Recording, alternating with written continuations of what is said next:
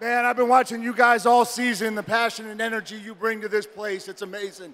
I've marveled at it all year. You guys have impacted games in this arena in ways you can't even imagine, okay? We need you guys this fall.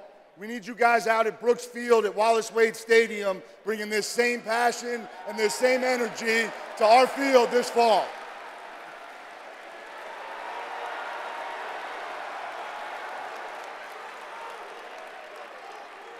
Okay, it's going to be a team effort, right? And we've already started to make changes. We've taken our student section, we've moved it from behind the end zone to behind the visitors' bench, trying to give you guys a better experience.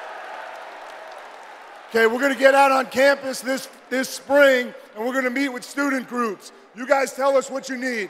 Tell us what we need to bring the absolute best experience we can for you guys to the field. Tell us how we can help. Okay?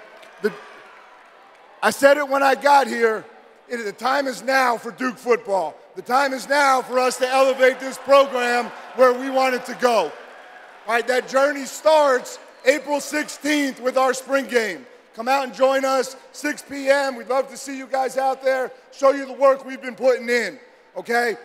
Then this fall, how about you come embrace the grind with us? We brought some shirts. I know we all love shirts, right? Let's throw some shirts out.